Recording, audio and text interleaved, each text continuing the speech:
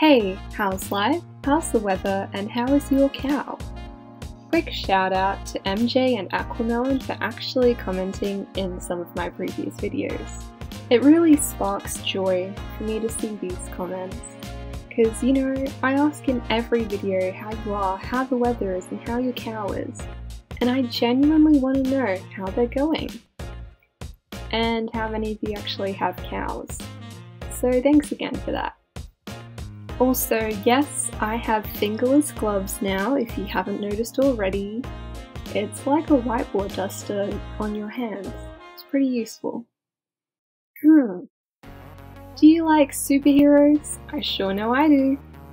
And before you ask, I love both DC and Marvel. I grew up watching all the cartoons, going through trivia and lore with my family, and borrowing comics from the library as I got older. Sure, I know a whole lot more about DC and have been exposed to so much more of that universe than Marvel, but I still think there's so much to appreciate about both universes, and to critique.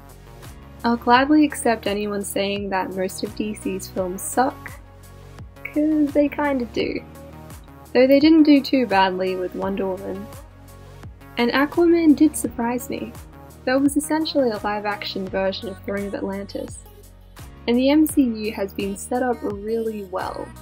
Sure, I get annoyed that it's not really accurate to the comics or cartoons, which are basically just animated versions of the comics with some interpretation, but there's a whole multiverse. I just consider the cinematic universe to be another one of those alternate realities. Maybe there just happened to be an alternate timeline where all the DC characters were sorta messed up and played along with dumb storylines, getting caught up with the fact that two people's mums can have the same name. Martha. If you've ever been to a cinema with me to watch a superhero film, I deeply apologize. If you were ever unlucky enough to be sitting beside me in any of those films, you would undoubtedly have left the cinema with a whole lot more useless knowledge than you'll ever need in your lifetime. I love giving people fun facts and stuff about the comics and characters. I can't help it. Because if I made any of these films, you can bet your spaghettios that I'd at least include Adam Warlock in Infinity War and Endgame. So I guess they kinda gave Doctor Strange that role. Or a part of it. No, but seriously, I enjoyed these movies. An amazing finish to a decade of Marvel films. Even if I was talking a little too much, it was good. I'm surprised I haven't been kicked out of the cinema yet. I mean, I've been told off a few times for constantly making comments to my superhero nerd friend who actually gets what I'm rambling about. You're the best, mate. Anyway, I feel like I should probably have a point to this video, because this is nothing but a ramble so far.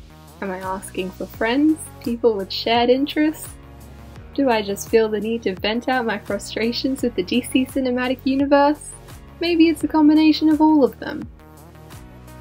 I know when I was younger, superheroes was a pretty common trend in the short stories I wrote and the games I played with friends at lunchtimes.